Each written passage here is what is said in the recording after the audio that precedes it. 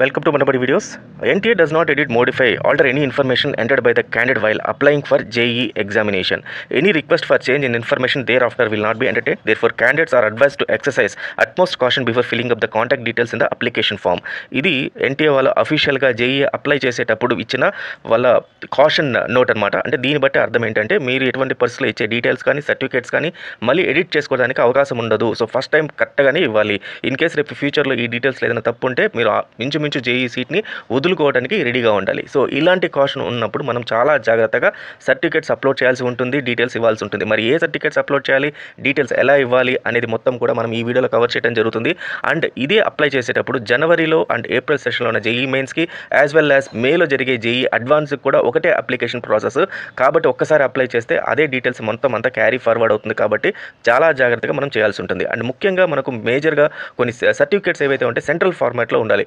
ఆ సర్టిఫికేట్స్ ఏంటి, వాటి గురించి ఏదో చూద్దాము. So welcome to Manabadi videos. ఈరోజు మనం చూసే JEE సెషన్లో ఉన్న ఇంపార్టెంట్ వీడియో అంటే మనకు కావాల్సిన సర్టిఫికేట్స్ ఏవైతే ఉన్నాయో JEEకి ఇంచుమించు నీట్కి కూడా ఇవే ఉంటాయి. ఆ సర్టిఫికేట్స్ ఏంటి, వాటి డీటెయిల్స్ ఏంటో చూద్దాము. అలాగే ఫస్ట్ టైం వచ్చిన యూజర్స్ ఖచ్చితంగా సబ్స్క్రైబ్ చేసుకోండి. సబ్స్క్రైబ్ బటన్ అయితే మీకు ఈ రకంగా ఉంటుంది, ఇక్కడ ఉంటుంది. దీనిపైన క్లిక్ చేసిన తర్వాత మీకు ఇక్కడ బెల్ ఐకాన్ అనేది కనబడుతుంది. ఈ బెల్ ఐకాన్ పైన మళ్ళీ క్లిక్ చేశారనుకోండి, ఆల్రెడీ మీకు టిక్ మార్క్ అనేది పర్సనలైజ్ పైన ఉంటుంది. అది తీసేసి ఆల్ అనే దానిపైన పెట్టాలి. అంటే డైరెక్ట్గా మీరు ఆల్ అనే దానిపైన క్లిక్ చేస్తే డైరెక్ట్గా టిక్ మార్క్ వచ్చేస్తుంది. సో వన్స్ ఆల్ అనేది ఈ రకంగా వస్తుంది. వచ్చిన తర్వాత మీకు నేను చేసే ప్రతి ఒక్క వీడియో నోటిఫికేషన్ రూపంలో మీకు వస్తుంది. కాబట్టి ఏ వీడియోని కూడా మిస్ అవ్వరు. అలాగే ఇక్కడ లైక్ చేయండి, మీ ఫ్రెండ్స్కి కూడా షేర్ చేయండి. మనకు సర్టిఫికేట్స్తో పాటు కొన్ని ఇంపార్టెంట్ ఎలిమెంట్స్ కూడా కావాల్సి ఉంటుంది. ఆ సర్టిఫికేట్స్ అండ్ ఇంపార్టెంట్ ఎలిమెంట్స్ ఏంటంటే ఇక్కడ నేను క్లియర్గా చెప్తాను చూడండి. ఒకటి Aadhaar card, then passport size photo, మీ సిగ్నేచర్ కావాలి, email ID and mobile number కావాలి, దెన్ SC/ST సర్టిఫికేట్ కావాలి, OBC NCL certificate, OC EWS certificate, then physically handicapped వాళ్ళ సర్టిఫికేట్, తర్వాత 10th inter and debit card, net banking. దీంట్లో కొన్ని certificates based upon your caste బట్టి దీంట్లో ఏదైనా ఒక సర్టిఫికేట్ కావాల్సి ఉంటుంది. ఎడ్యుకేషనల్ క్వాలిఫికేషన్స్లో ఒకటి కావాలి ఉంటుంది. దెన్ ఆ తర్వాత ఈ డీటెయిల్స్ అయితే మొత్తం అన్ని కూడా క్లియర్గా కావాల్సి ఉంటుంది. ఇప్పుడు ఒక్కొక్క దాని గురించి డిస్కస్ చేద్దాం. ముందుగా ఆధార్ కార్డ్. ఆధార్ కార్డ్ ఎందుకు స్పెసిఫై చేస్తారంటే మీకు ఐడి ప్రూఫ్. ఆధార్ కార్డ్ వల్ల ఒక బెనిఫిట్ ఏంటంటే మీరు 10th క్లాస్ సర్టిఫికేట్లో ఏదైతే నేమ్ ఉంటుందో ఆధార్ కార్డులో కూడా అదే నేమ్ ఉంటుంది. ఇనిషియల్స్తో సహా మ్యాచ్ అవ్వాలి. స్పెల్లింగ్ మిస్టేక్స్ అనేవి ఉండకూడదు. ఇనిషియల్స్ ఫ్రంట్ ఉండి నేమ్ వెనకాల ఉంటే అదే ఫార్మాట్లో ఆధార్ కూడా ఉండాలి. సో కాబట్టి 10th సర్టిఫికేట్ మనకు ఒకవేళ ఏదైనా చేంజ్ చేయాలంటే కుదరదు. కాబట్టి ఆధార్లో చేంజ్ చేసుకోవచ్చు.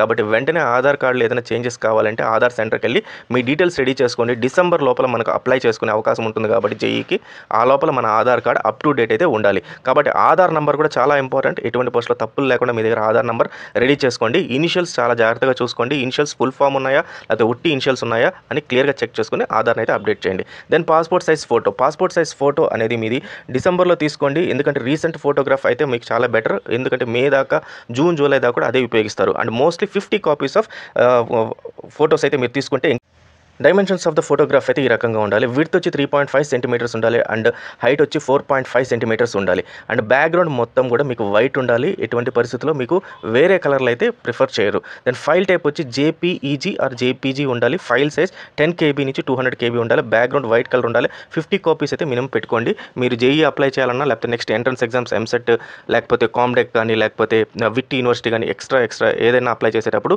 ఇట్లాంటి కావాల్సి వస్తుంది. కాబట్టి ఖచ్చితంగా మీ దగ్గర ఫోటోస్ రెడీ చేసి పెట్టుకోండి 50 కాపీస్. తర్వాత మీకు hall టికెట్స్కి, admit కార్డ్స్కి as well as లోపలికి వెళ్ళి కాలేజ్లో జాయిన్ అయ్యేటప్పుడు, తర్వాత కాలేజ్లో జాయిన్ అయ్యాక లైబ్రరీకి, తర్వాత మీ ట్రాన్స్పోర్టేషన్కి అన్నిటికి కూడా ఇదే కాపీస్ ఉపయోగపడతాయి. కాబట్టి ఇదే ఫార్మాట్లో ఉండాలి. దెన్ మోస్ట్లీ మీరు ఇది స్కాన్డ్ కాపీ కూడా మీ దగ్గర ఉండాల్సి ఉంటుంది. ఎవరైతే మీకు ఫోటో తీసారో వాళ్ళనే స్కాన్ కాపీ ఇవ్వమంటే ఇస్తారో ఆ స్కాన్డ్ కాపీ మీరు అప్లోడ్ చేయాల్సి ఉంటుంది. ఆన్లైన్లో అప్లై చేయాల్సి ఉంటుంది. అండ్ అది కూడా JPG అండ్ JPEG ఫార్మాట్లో ఉండాలి. వాళ్ళు వేరే ఫార్మాట్లో ఇస్తారు. ఆన్లైన్లో టూల్స్ ఉంటాయి. ఆ ఫార్మాట్ ఆన్లైన్ టూల్స్ ద్వారా మీరు JPEG ఆర్ ఎల్స్ JPG ఫార్మాట్లో కన్వర్ట్ చేసుకోవచ్చు. Then file size maximum 200 KB పైన ఉండకూడదు. దాని లోపలే ఉండాలి. కాబట్టి 190 KBలోనే మీ ఫైల్ సైజ్ ఉండేట్టుగా చూసుకోండి. సో ఈ రకంగా మీ ఫోటోస్ అయితే రెడీ చేసుకోండి.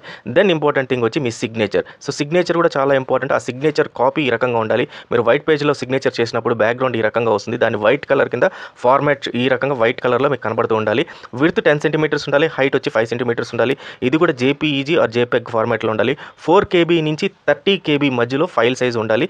దీన్ని కూడా మీరు ఆన్లైన్లో అప్లోడ్ చేయాల్సి ఉంటుంది.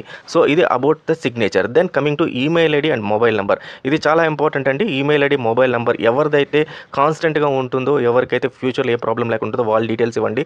ఏదైనా మీ పేరెంట్స్ కానీ మీది కానీ ఖచ్చితంగా ఇవ్వండి. So all details including results, admit card ఇవన్నీ కూడా ఈ ఈమెయిల్ ఐడికి అండ్ మొబైల్ నెంబర్కి పంపిస్తారు ఓటీపీస్తో సహా. కాబట్టి ఈమెయిల్ ఐడి ఇచ్చేటప్పుడు మీది ఇస్తున్నారా, మీ పేరెంట్స్ ఇస్తున్నారా ముందే చూసుకొని దాని ప్రకారమే ఇవ్వాలి. ఎక్కడ కూడా మీకు ప్రాబ్లం ఉండేవి అయితే ఇవ్వకూడదు. దెన్ మోస్ట్లీ ఫస్ట్ ప్రయారిటీ అయితే పేరెంట్స్కి అయితే ఇవ్వండి. అండ్ పేరెంట్స్ ఎవరైనా ఎంప్లాయీస్ ఉంటే వాళ్ళ పర్సనల్ ఈమెయిల్ ఐడీస్ ఇవ్వండి, కానీ తప్పితే అఫీషియల్ ఈమెయిల్ ఐడీస్ అయితే ఇవ్వకండి.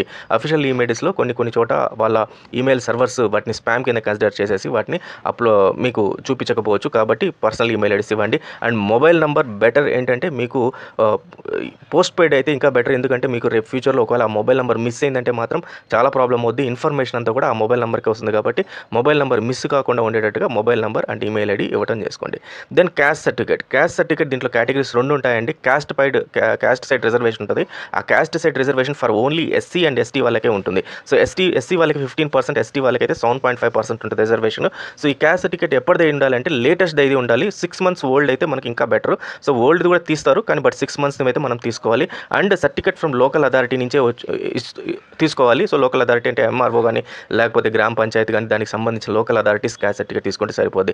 కానీ దీని ఫార్మాట్ ఒకటి ఉంటుంది, సెంట్రల్ ఫార్మాట్ అని చెప్పి. సెంట్రల్ ఫార్మాట్కి సంబంధించిన నేను ఒక వీడియో ఇంకోటి చేశాను, దానికి సంబంధించిన లింక్ ఇస్తాను. ఆ సెంట్రల్ ఫార్మాట్ ఎలా ఉంటుందో అలాంటి ఫార్మాట్ని అయితే మీరు రెడీ చేసుకోండి. తర్వాత నేమ్ ఆఫ్ ది క్యాస్ట్ సర్టిఫికేట్లో మీ నేము, తర్వాత మీ ఐడిలో ఉన్న నేము అంటే ఆధార్ కార్డులో, అలాగే ఎడ్యుకేషనల్ 10th class సర్టిఫికేట్లో ఉన్న నేము, మీరు అప్లై చేసే నేమ్ అన్నీ కూడా మ్యాచ్ అవ్వాలి. ఎక్కడ కూడా మిస్ప్లేస్ ఆర్ మిస్ మ్యాచ్ కాకుండా ఉండేట్టుగా చూసుకోండి. దెన్ 50 KB నుంచి 300 KB సైజ్ ఉండాలి. ఎందుకంటే ఈ క్యాస్ట్ సర్టిఫికేట్ కూడా మీరు ఆన్లైన్లో అప్లై చేస్తారు కాబట్టి 50 నుంచి 300 KB సైజ్ మించకుండా ఉండేట్టుగా చూస్తే అది ఈజీగా అప్లోడ్ అవుతుంది. దానిపైన అయితే ఖచ్చితంగా అప్లోడ్ అవ్వదు. Then coming to category certificate అంటే క్యాస్ట్ కాకుండా ఓబీసీ వాళ్ళకి యాజ్ వెల్ యాజ్ ఓసీ వాళ్ళకి రిజర్వేషన్ ఉంటుంది. ఓబీసీ వాళ్ళకి 27% రిజర్వేషన్ ఉంటుంది జేఈలో. అది కూడా అన్ని ఓబీసీ వాళ్ళకి కాదు, ఎన్సీఎల్ అంటే నాన్ క్రీమీ లేయర్ వాళ్ళకి మాత్రమే. నాన్ క్రీమీ లేయర్ అంటే మీ ఫ్యామిలీ ఇన్కమ్ సంవత్సరానికి 8 లక్షలు మించకూడదు, వాళ్ళకి మాత్రమే ఉంటుంది. అయితే ఈ ఫ్యామిలీ ఎన్సీఎల్ సర్టిఫికేట్ ఏదైతే ఉంటుందో 1st April 2024 తర్వాత మీరు తీసుకోవాల్సి ఉంటుంది. ప్రీవియస్ది ఏదైనా ఉంటే మీరు అప్లోడ్ చేయడానికి పనికి వస్తుంది తప్పితే అది March 31st, 2024 తర్వాత అది పనికిరాదు. కాబట్టి మళ్ళీ మీరు అప్లై చేయాల్సి ఉంటుంది ఫ్రెష్గా. ఒకవేళ మీ దగ్గర ఉంటే 50 to 300 KB మధ్యలో ఉన్న సైజుని అప్లోడ్ చేయండి. తర్వాత మీరు అప్లై చేసేటప్పుడు జనవరి సెషన్ వాళ్ళకైతే ఖచ్చితంగా సెల్ఫ్ డిక్లరేషన్ అనేది అడుగుతారు. ఎందుకంటే 1st April 2024 తర్వాత నేను మళ్ళీ ఓబీసీ సర్టిఫికేట్, ఎన్సీఎల్ సర్టిఫికేట్ ఇస్తాను అని చెప్పేసి. సో ఆ self డిక్లరేషన్లో me signature and parent signature తీసుకుంటారు. కాబట్టి ఆ సెల్ఫ్ డిక్లరేషన్ ఖచ్చితంగా ఇవ్వండి. ఇది కూడా సెంట్రల్ ఫార్మాట్లో ఉండాలి. అండ్ మోస్ట్లీ ఓబీసీలో చాలా క్యాస్ట్లు కూడా ఏపీ తెలంగాణలో ఉన్న క్యాస్ట్లు సెంట్రల్కి వచ్చినప్పుడు మారిపోతుంటాయి. సో అవి మనకు ఓబీసీ కింద కన్సిడర్ చేస్తారా లేదా అనేది ఇంపార్టెంట్. సో దీనికి సంబంధించిన వీడియో నేను ఇంకోటి చేశాను, దాన్ని డిస్క్రిప్షన్లో ఇస్తాను. సో ఆ క్యాస్ట్లు ఎలా మనం చెక్ చేసుకోవాలనే దాంట్లో క్లియర్గా ఉంటుంది. ఆ క్యాస్ట్లు ఉన్నాయో లేవో ఒకసారి చెక్ చేసుకున్న వీడియోని. తర్వాత మీ ఈ ఓబీసీ సర్టిఫికేట్ ఏదైతే ఉంటుందో ఈ ఓబీసీ సర్టిఫికేట్ ద్వారా మీకు రిజర్వేషన్ అనేది ఖచ్చితంగా వస్తుందన్నమాట. సో 27% దాకా రిజర్వేషన్ ఉంటుంది.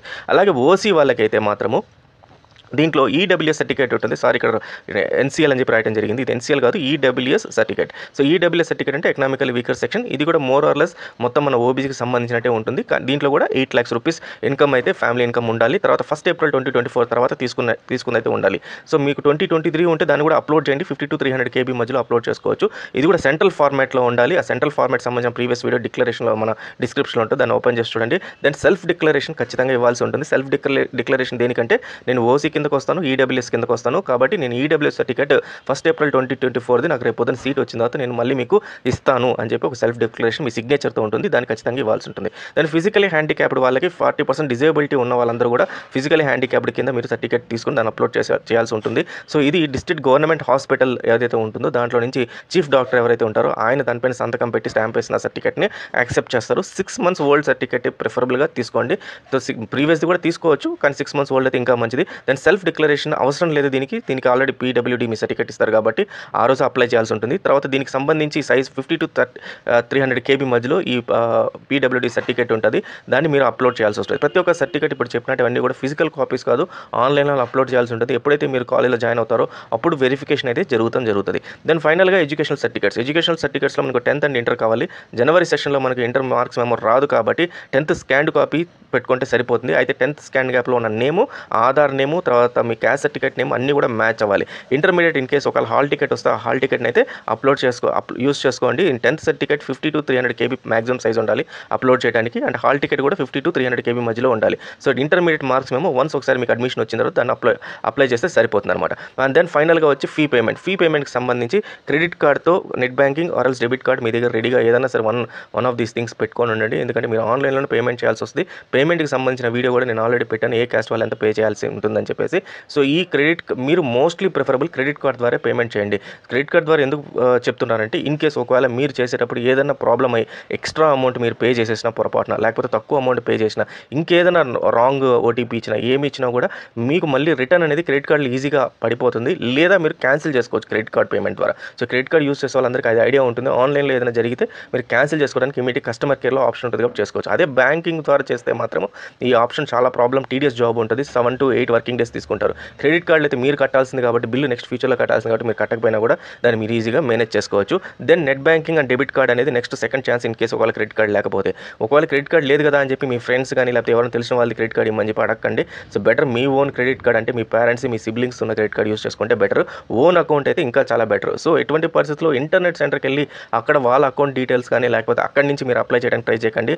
ఓన్గా మీరు ఆన్లైన్లో మీ ఓన్ ఇంటర్నెట్లో అంటే మీ డీటెయిల్స్తోనే అప్లై చేయడానికి ట్రై చేయండి. ఎందుకంటే ఇన్ కేసు ఒకవేళ రీఫండ్ ఏదన్నా వస్తే ఆ రీఫండ్ అనేది మీకు వస్తుంది తప్పితే, లేదంటే ఇంటర్నెట్ సెంటర్స్ వాళ్ళకి వెళ్ళాల్సి ఉంటుంది. కాబట్టి ఈ credit card or debit card or net banking details అయితే రెడీగా ఉంచుకోండి. సో ఇది స్టూడెంట్స్, సో జేఈకి సంబంధించిన ప్రతి ఒక్క వీడియో మనము మనబడి వీడియోస్ యూట్యూబ్ ఛానల్లో మీకు అప్డేట్ వస్తుంటుంది కాబట్టి మన ఛానల్ని అయితే ఫాలో అవుతుండండి. అలాగే జేఈకి సంబంధించిన question papers, model papers, then most important 300 model examinations, తర్వాత టాపిక్ వైజ్ ఎగ్జామినేషన్ కూడా మీకు చాలా తక్కువ కాస్ట్, అంటే ఇంచుమించు మీకు 500 రూపీస్ లోపల 300 మోడల్ ఎగ్జామ్స్ రాసుకునే అవకాశం మనబడి.co.in వెబ్సైట్లో ఉంది. ఒకసారి మనబడి.co.in వెబ్సైట్కి వెళ్ళి అక్కడ మీరు మీ ఎగ్జామ్ అయితే రాసుకోవచ్చు. అలాగే మాది టెలిగ్రామ్ అన్న వాట్సాప్ ఛానల్ ఉంది. ఏదైనా సరే జేఈకి సంబంధించిన కొత్త అప్డేట్ వచ్చినా సరే గవర్నమెంట్ నుంచి కానీ మా దగ్గర నుంచి కూడా ఈ ఛానల్లో అప్డేట్ చేస్తూ ఉంటాము. అలాగే మనబడి యాప్ ద్వారా కూడా అప్డేట్ చేస్తుంటాము. వాటిని కూడా లింక్స్ నేను డిస్క్రిప్షన్లో ఇస్తాను, వాటిని కూడా follow అవుతండి. So wish you all the best students. Thank you very much.